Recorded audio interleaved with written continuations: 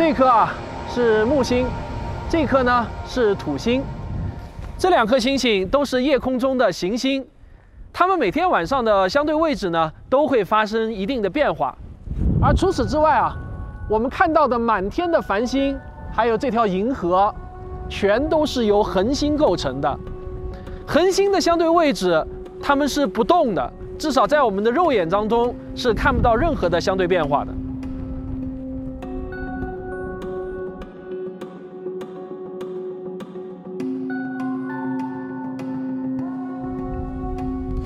每当我们仰望星空，看着满天的繁星，我们都会看到这些星星啊在发生着闪烁。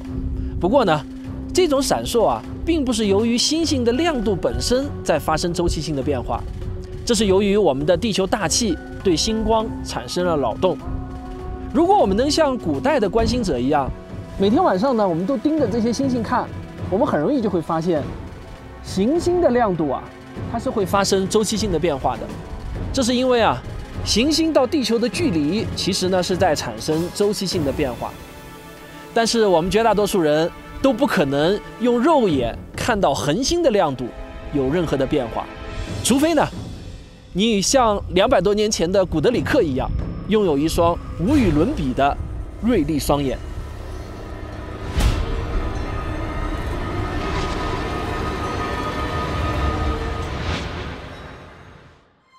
英国人古德里克，他是一位聋哑人，但上帝给他关上一扇门的同时，也为他打开了一扇窗。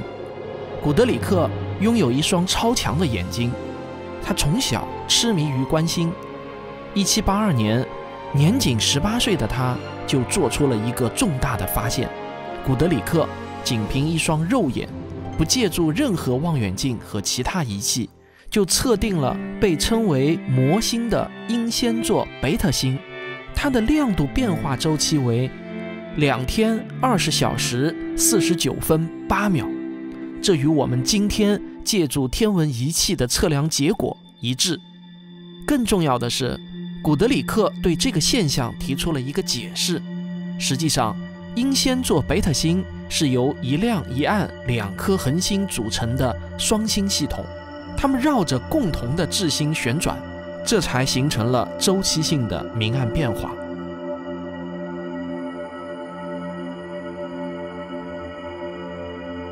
因为这项成就，古德里克成为了英国最年轻的皇家学会会员，这就相当于他18岁就当选了科学院的院士。又过了2年，也就是到了1784年，他再次发现了一颗恒星，它的亮度呈周期性变化。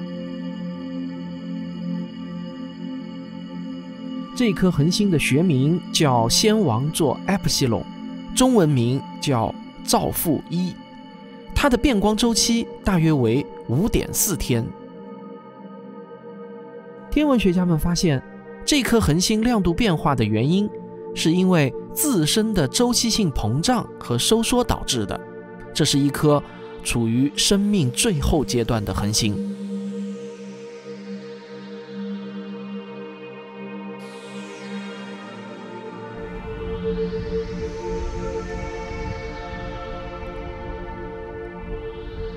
这种类型的恒星有一个正式的中文名称，叫做造父变星。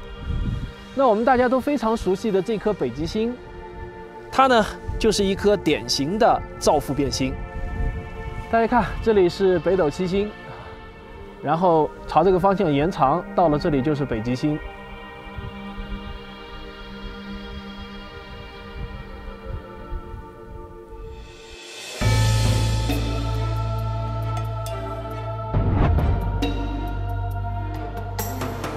研究恒星的光变是一项非常有价值的天文观测活动。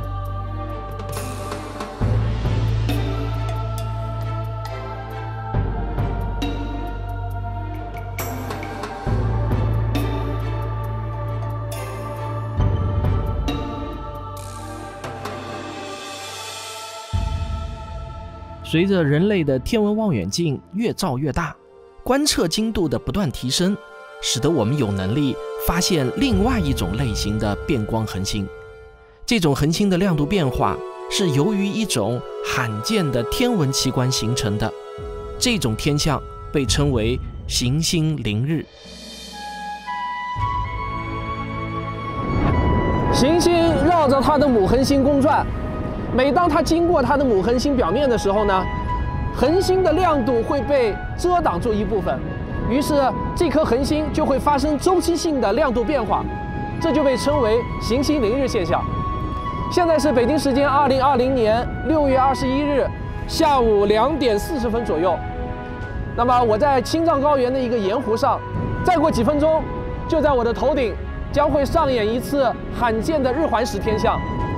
这是因为我们地球的卫星月亮遮挡住了我们的太阳，所以就产生了日食现象。让我们一起见证奇迹时刻。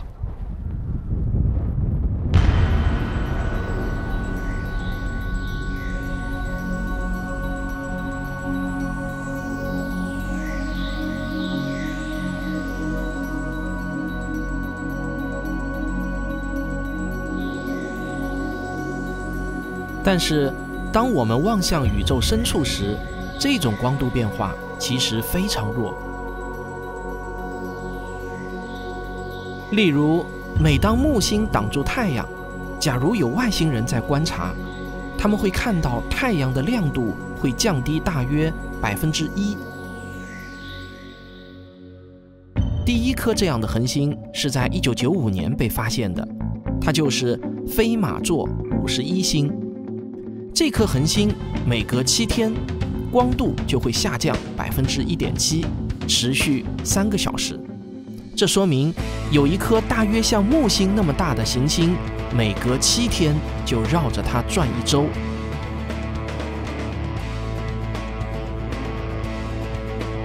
它的发现者马约尔因为这项成就获得了2019年的诺贝尔物理学奖。可以这么说，我们每次发现一颗新类型的变光恒星的时候，都会得到一些有价值的天文学成果。所以呢，到了2015年，我们又发现了一颗奇特的变光恒星的时候，几乎就立即引发了天文学家还有天文爱好者们的轰动。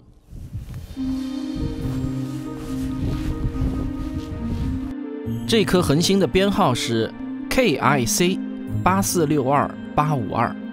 它一直隐藏在开普勒太空望远镜已经观察过的20多万颗恒星光变的数据中。这批数据在一个名为“行星猎手”的网站上被公布后，全世界的志愿者都来寻宝。很多志愿者都注意到了这颗恒星的奇特，给它打上了诸如奇特、有趣、巨大的零星等标签。这引起了耶鲁大学的天文学家塔贝萨的强烈兴趣。塔贝萨对这颗恒星进行了深入的研究，这一研究就让他倒吸一口凉气。这颗恒星不仅有趣，简直太奇葩了。This is truly remarkable. 研究成果一公布，整个天文学圈子都轰动了。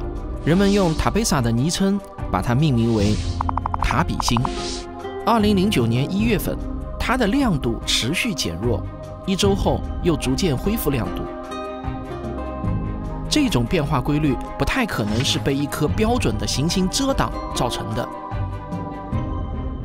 因为行星遮挡总是干净利落，亮度马上下降，然后又平稳地维持数小时，然后又迅速地恢复。如果把亮度的变化用曲线表示出来，这根曲线是对称的，但塔比星就完全不同了，它的亮度下降与恢复阶段从光变曲线上看是不对称的，这与已知的任何恒星光变理论都不相符。就是这一奇特的光变曲线引起了塔贝萨的强烈关注。到了2011年的3月份啊，出现了令所有的天文学家们都大跌眼镜的新情况。塔比星的亮度在1个星期之内居然降低了15%之多，然后过了3天，它又恢复了正常。可能你肉眼看着觉得这个变化很小，实际上对于恒星来说，这已经是十分巨大的变化了。假如啊，这是由一颗行星的遮挡造成的，那么它与恒星的相对大小啊，就需要达到这么大。这就让所有的科学家们觉得行星遮挡的可能性实在是太低了。到了2013年的2月，塔比星再次挑战了天文学家们的想象力极限。这次的变化更加惊人，在光度曲线上出现了一连串的毛刺，有时候保持1-2天，有时候则持续1周。这一连串的光度减弱现象陆陆续续持续了100天左右，下降幅度超过了20%。毫无疑问，塔比星系一定存在着某些非同寻常的情况。到目前为止呢，它奇特的变光曲线在开普勒望远镜的观测数据中是唯一的，可见塔比星有多奇特。从历史数据中不难看出，塔比星的光度似乎每隔800天左右就会出现一连串的大幅度变动，断断续续会持续很长一段时间。按照这个推算，2015年的4月又该出现一次变化。可惜那个时候开普勒望远镜刚好出现了故障，没有数据。如果这个规律准确，那么到2017年5月，塔比星又将开始一轮光度变化。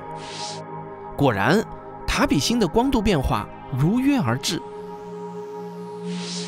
但奇怪的是呢，在2018年3月，塔比星也出现了一次短暂的光度下降，但2019年的光度变化却又姗姗来迟，一直到10月份，塔比星才再次出现明显的光度变化。一个巨大的谜团笼罩在所有天文学家的头上，到底是什么原因引起了塔比星奇特的变光曲线呢？从每2年多一次大致有规律的大幅度的光度变化来看一定是有什么东西周期性的遮挡住了塔比星。但是这样东西肯定不是一个具有对称结构的天体。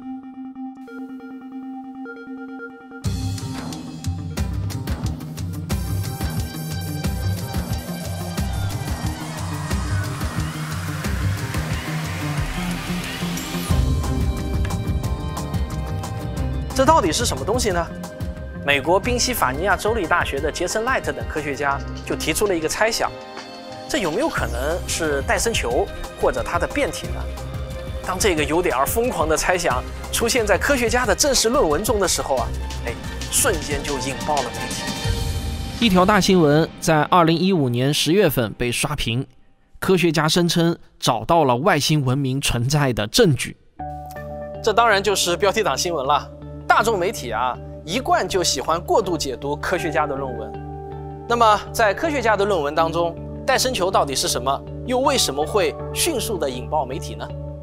美国物理学家戴森在1959年提出，一个高度发达的外星文明，由于对能源的需求特别巨大，他们有可能会向太空中发射无数个环日太阳能采集器，甚至把整颗恒星给包裹起来，形成球状。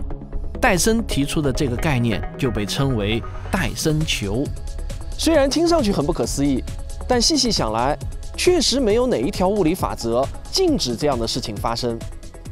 一个文明对能量的需求那几乎是无限的，所以外星文明向他们的母恒星去寻求能量，这个从道理上来讲呢，我觉得是合乎逻辑的。